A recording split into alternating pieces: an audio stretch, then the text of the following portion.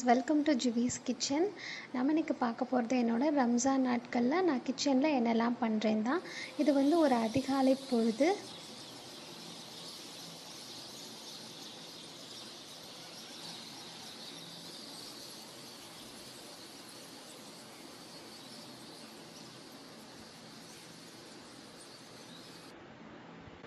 So Fajr முடிஞ்சதும் ஒரு 6 மணி அந்த மாதிரி வாக்கில் நான் வந்து மிஷினில் வந்து கொஞ்சம் துணி போட்டுறேன்.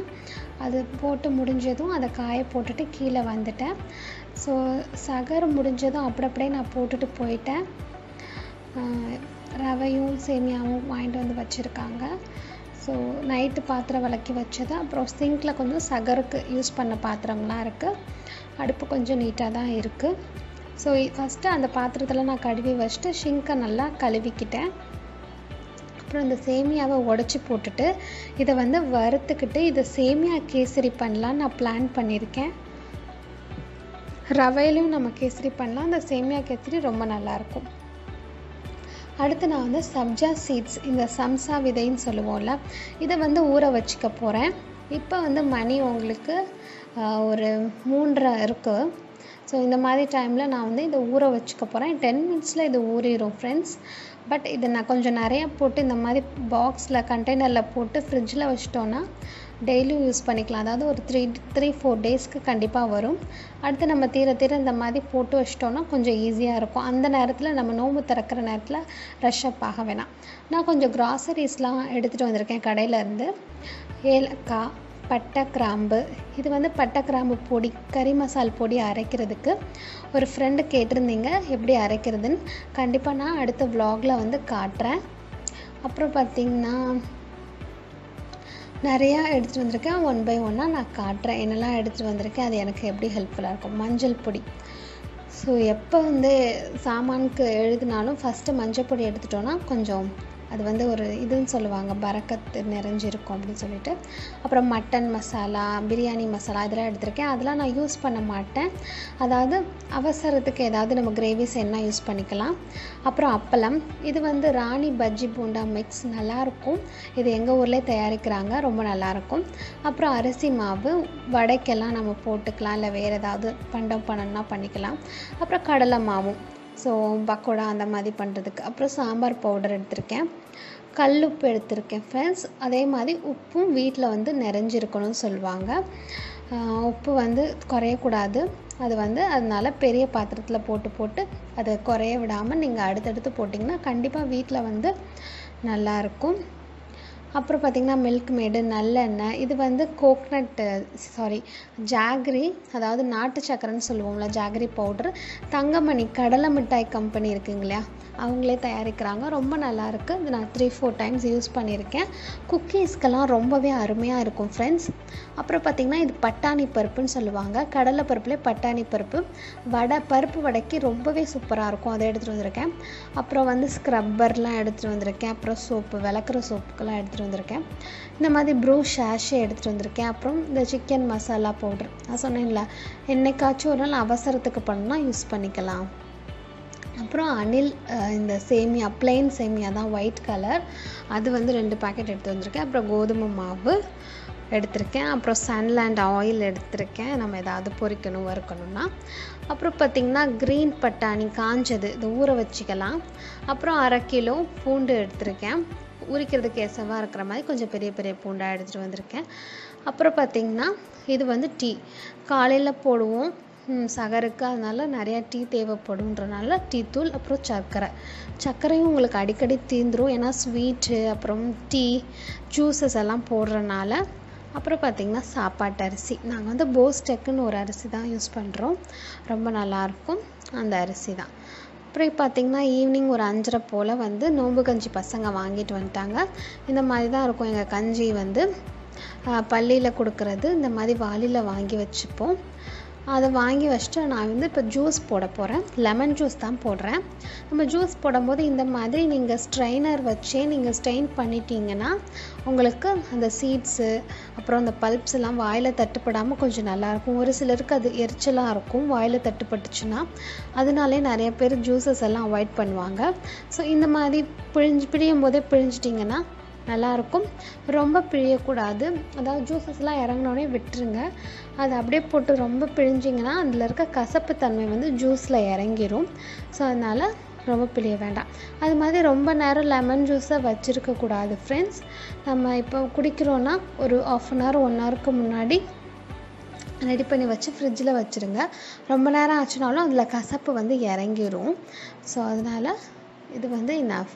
நான் வந்து சில் தண்ணி, அதாவது ரெஃப்ரிஜரேட்டரில் வச்ச தண்ணி தான் நல்லா ஜில்லுன்னு வச்சுருக்கேன். அந்த தண்ணி தான் யூஸ் பண்ணியிருக்கேன். 1 லிட்டர் தண்ணி ஊற்றிருக்கேன். 3 மீடியம் சைஸ் உங்களுக்கு லெமன் யூஸ் பண்ணியிருக்கேன். இதில் வந்து நம்ம தேவையான அளவு சுகர், அப்புறம் ஒரு பிஞ்ச் வந்து உப்பு போட்டிருக்கேன்.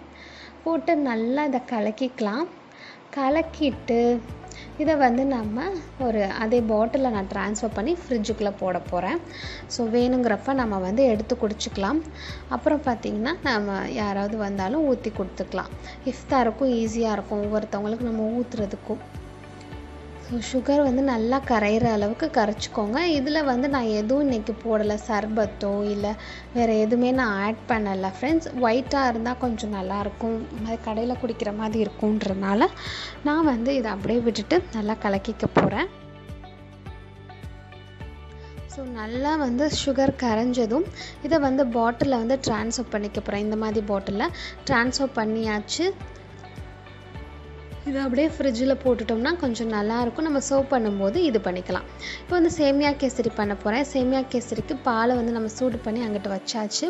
பாத்திரத்தில் நல்லா அடிக்கனமான பாத்திரம் எடுத்துகிட்டு நெய் விட்டு முந்திரி திராட்சையை வந்து வறுத்து எடுத்துக்கோங்க.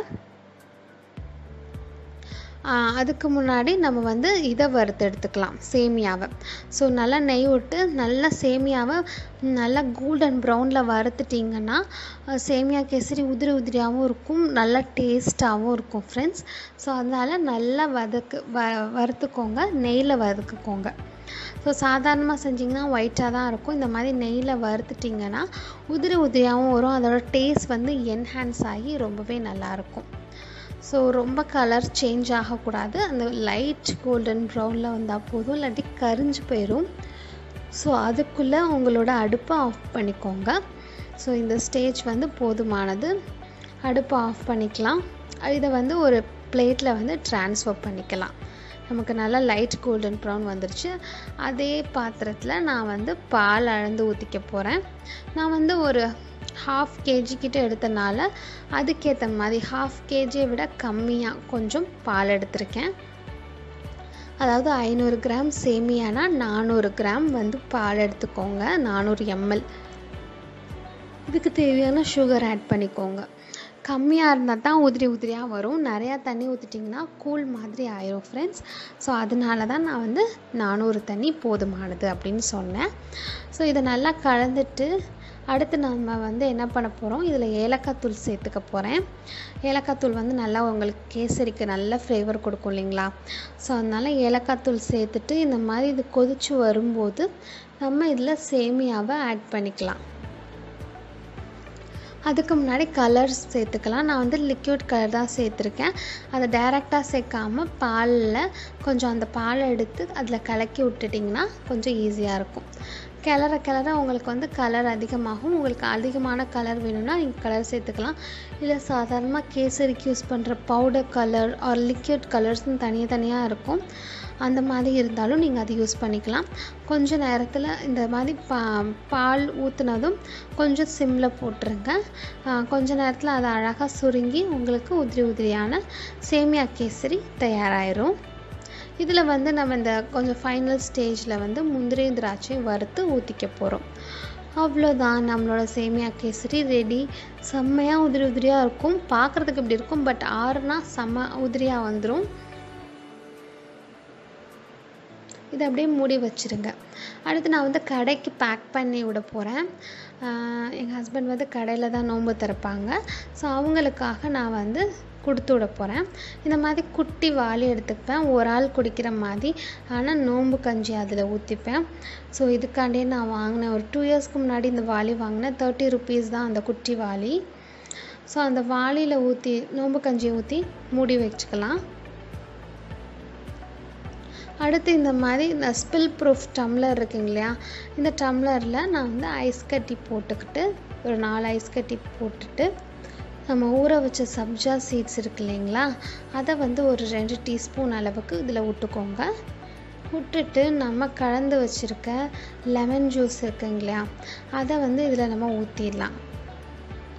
ஸோ ஊற்றி மூடி வச்சிட்டோன்னா அவங்களுக்கு குடிக்கிறதுக்கு எசவாக இருக்கும்.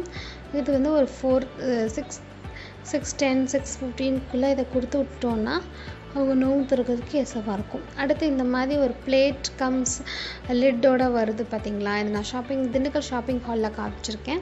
இதில் வந்து ஒரு உளுந்து வடை, ஒரு பருப்பு வடை, 2 பேரிச்சம்பழம் வச்சுட்டு கொஞ்சம் சேமியா கேசரி வச்சாச்சு. ஸோ இது தட்டு மாதிரி இருக்கிறனால ஈஸியாக சாப்பிட முடியும், அதனால் இந்த மாதிரி ப்ரிஃபேர் பண்ணிக்கிறது. இதை மூடிட்டோன்னா அவ்வளோதான். இதை நம்ம ஃப்ரிட்ஜில் வச்சுக்கலாம். நமக்கு இதுவும் முடிஞ்சிருச்சு. அடுத்து பார்த்திங்கன்னா நைட்டு வந்து நான் டின்னருக்கு வந்து தோசை, அப்புறம் சகருக்கு வந்து பாசிப்பருப்பு சாம்பார். பாத்திரமும் உங்களுக்கு குவிஞ்சிருச்சு. ஸோ அதெல்லாம் நம்ம க்ளீன் பண்ணிவிட்டு அடுத்து நம்ம பண்ண போகிறது, சகருக்கு வந்து சாம்பார் வச்சாச்சு. அதுக்கப்புறம் கருவாடை நம்ம பொரிக்க போகிறோம். இந்த கருவாடை வந்து எப்படி பொரிக்கணும்னா, கருவாட்டில் கொஞ்சம் கருவாடை வந்து கழுவி வச்சுக்கோங்க. நான் நெய் மீன் கருவாடை யூஸ் பண்ணியிருக்கேன். கருவாடை நல்லா மஞ்சத்தூள் கழுவிட்டு மஞ்சத்தூள் மிளகாத்தூள் போட்டு இந்த மாதிரி கிளறிக்கோங்க. கிளறின உடனே இந்த மாதிரி ஒரு அடிக்கனமான பாத்திரம் அடிச்சுட்டு அதில் எண்ணெய் ஊற்றி கொஞ்சம் 2-3 ஸ்பூன் எக்ஸ்ட்ராவே ஊற்றி எண்ணெய் காஞ்சதும் இந்த கருவாடுகளை எடுத்து நம்ம ஃபஸ்ட்டு பொரிச்சிடணும். அப்படியே போட்டு ஸோ இது பொரிஞ்சதும் இதை எடுத்து ட்ரான்ஸ்ஃபர் பண்ணிக்கலாம்.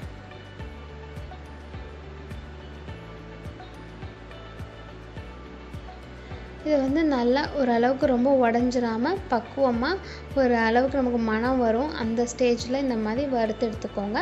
அதே எண்ணெயில் என்ன செய்யுங்க, வெட்டி வச்சுருக்க சின்ன வெங்காயம், இதுக்கு சின்ன வெங்காயம் தான் யூஸ் பண்ணணும். எவ்வளோ வெங்காயம் போட்டாலும் சுருங்கி வந்துடும். எங்கள் வீட்டு ஆளுங்களுக்கெல்லாம் இந்த வெங்காயம் தான் ரொம்ப பிடிக்கும் கருவாடை விட. ஸோ அதனால் நான் கொஞ்சம் எக்ஸ்ட்ராவே வெங்காயம் போட்டிருக்கேன். போட்டுட்டு நல்லா வதக்கிக்கணும். ரொம்ப முருகலாக விட்டுறக்கூடாது. அதாவது அந்த வெங்காயத்தோட ஈரத்தன்மையும் இருக்கும், அதே சமயத்தில் நமக்கு வந்து நல்லா ரொம்ப நல்ல ஒரு ருசியான ஒரு டேஸ்ட்டும் கொடுக்கும். இதில் வந்து மஞ்சத்தூள், மிளகாத்தூள், உப்பு சேர்த்து நல்லா கிளறிக்கலாம்.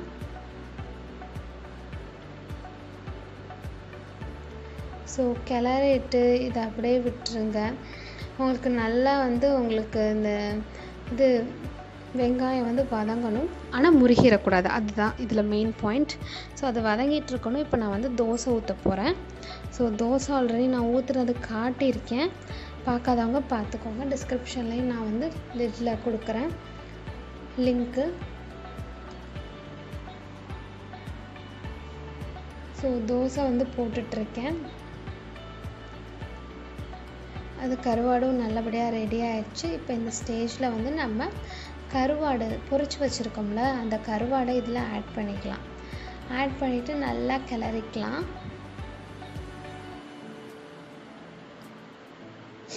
ஸோ தோசையும் சைட் பை சைடாக நான் ஊற்றிட்டு, சாதம் வந்து நான் எப்போவுமே வடிச்சிருவேன். ஸோ வடித்து ஆல்ரெடி நான் வச்சுட்டேன். ஸோ இப்போ வந்து நான் டின்னருக்காக தோசையும் அப்புறம் சகருக்கு வந்து கருவாடும் பண்ணிகிட்ருக்கேன். ஸோ சகருக்கு வந்து இந்த மாதிரி சுருக்குன்னு சாப்பிட்டா அவங்களுக்கு வந்து இறங்கிரும். ஸோ உள்ளே இறங்கிரும், நோன்பு வைக்கிறது கொஞ்சம் ஈஸியாக இருக்கும். ஸோ அதனால் இந்த மாதிரி செட்டப் செஞ்சுருக்காங்க. இதில் நல்லா வதங்கினோடனே உங்களுக்கு வந்து இது கொடுத்துட்டாங்க. அதாவது நம்ம பொரிச்சு வச்சுருந்த கருவாடை இதில் போட்டு நல்லா நம்ம கிளறி விட்டுக்கலாம். ஸோ நல்லா அந்த கருவாடோட ஸ்மெல், ஃப்ளேவர் எல்லாமே அந்த உள்ளே இருக்க இதில் இறங்கிடும். ஸோ அவ்வளோதான், முடிஞ்சிடுச்சு. கருவாடு தயாராகிட்டு. இதில் நம்ம கொத்தமல்லி இலையோ கருவேப்பிலையோ எதுவுமே போட தேவையில்லை ஃப்ரெண்ட்ஸ். ஒன்று தான் வெங்காயமும், சின்ன வெங்காயமும், மிளகாய்த்தூள், உப்பு, மஞ்சள் தூள், அப்புறம் பார்த்திங்கன்னா இது பச்சை மிளகா ஒன்று மட்டும் சேர்த்துக்கிறோம். அவ்வளோதான், முடிஞ்சிருச்சு. இப்போ வந்து இதுவும் ரெடி ஆகிட்டுருக்கு. தோசையும் சைட் பை சைட் நான் ஊற்றிட்டே இருக்கேன். ஸோ அதுவும் முடிஞ்சிருச்சு. அவ்வளோதான், இன்றைக்கியோட ரம்ஜான் ரொட்டீன் வந்து எனக்கு வந்து முடிஞ்சிருச்சு. தோசை ஊற்றிட்டு அப்புறம் நல்லா இந்த மாதிரி தோசை ஊற்றின பிறகு இந்த மாதிரி தொடச்சி வச்சிட்டிங்கன்னா தோசை சட்டி நல்லாவே மெயின்டைன் ஆகும். ஊற்றின பிறகு அது மாதிரி ஒவ்வொரு தாட்டியும் ஊற்றும் போதும் தொடச்சிக்கணும். அப்போ தான் தோசை வந்து சூப்பராகிட்டு வரும். மோஸ்ட்லி ஒரே ஆள் தோசை சட்டியை ஹேண்டில் பண்ணோம்னா அது ரொம்பவே நல்லாயிருக்கும். நிறைய பேர் யூஸ் பண்ணோம்னா அது ஒவ்வொருத்தவங்க ஒரு மாதிரி ஹேண்டில் பண்ணிடுவாங்க இல்லைங்களா. ஸோ அதுக்கேற்ற மாதிரி யூனிக்காக வாங்கிக்கோங்க. நான் எப்பவுமே இந்த மாதிரி மூடி வச்சு தான் சுடுவேன். ஆல்ரெடி நான் காட்டியிருக்கேன் உங்களுக்கு ஒரு vlogல. ஸோ தோசையும் வெந்துருச்சு. தோசையும் முடிச்சாச்சு, அதே சமயத்தில் கருவாடும் முடிச்சாச்சு. ஸோ காலையிலேருந்து நான் வந்து என்னெல்லாம் பண்ணியிருக்கேன், உடையில் வந்து ப்ரேயர்ஸ் அது இதுன்னு இருக்கும். ஸோ அதெல்லாம் நான் உங்களுக்கு காட்டலை. இதெல்லாம் மட்டும் கிச்சனில் நான் என்னென்ன பண்ணியிருக்கேன் அப்படின்றத நான் காட்டியிருக்கேன் ஃப்ரெண்ட்ஸ். கண்டிப்பாக நீங்களும் இதே மாதிரி செஞ்சு பாருங்கள். செஞ்சு பார்த்துட்டு உங்கள் ஃபீட்பேக்ஸ் அண்ட் கமெண்ட்ஸை கீழே சொல்லுங்கள். மறக்காதீங்க, மறக்காமல் உங்கள் ஃபீட்பேக்ஸ் அண்ட் கமெண்ட்ஸை சொல்லுங்கள்.